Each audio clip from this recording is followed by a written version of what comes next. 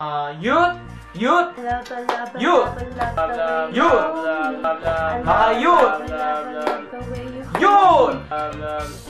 Mag-i-start na tayo na service. We shall start the service. So everybody sit down quietly and listen to me. Our message for today is 1 Corinthians 13. Who knows this Bible verse? This Bible chapter. You, what is your answer? Passage of love! Very good. The passage of love. We shall start at verse 1.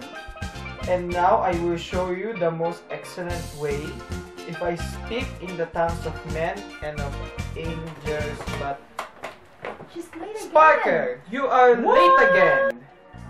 But Pastor, it's only been 5 minutes. Why am I late? Agad-agad? How dare you speak that language, young lady? Listen, because this is for your own good. So, let's continue reading the passage. Now I know in part, then I shall know fully, even as I am fully known. And now these three remain: faith, hope, love, and pixie dust.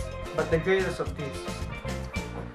See, class, Sparker is silent.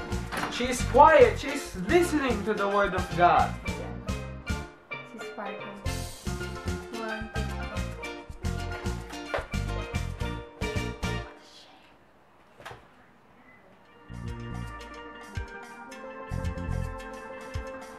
My goodness.